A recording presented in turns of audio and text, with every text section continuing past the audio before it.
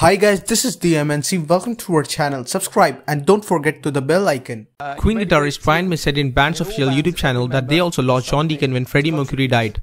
Recently, drummer Roger Taylor said that the last time he talked to Deacon was back in 2004.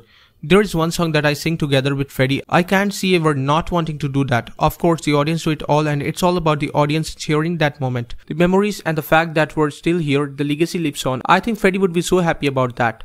Obviously, we so often wish Freddie was here to share it with us and John too, because we kind of lost John as well. It's very hard. It's a great thing to share. Obviously, we so often wish Freddie was here to share it with us, and John too, because we kind of lost John as well. It's very hard. John Deacon quit Queen and the music business back in 1997 and ever since remains recluse. When asked if he'd kept in touch with Deacon, Roger said, "No, we don't actually. John has sort of consciously excluded himself from the world. He doesn't like engaging in contact with anybody, I think.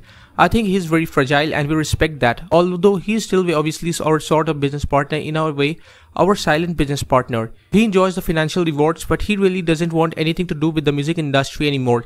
I don't think he feels he wants to handle it and all the stuff that goes with it. So no, we don't keep in touch actually. I last time saw John, I think We Will Rock You had opened 6 months before. I saw him there one night in the bar he strolled in, and that's the last time I saw him, probably 2004.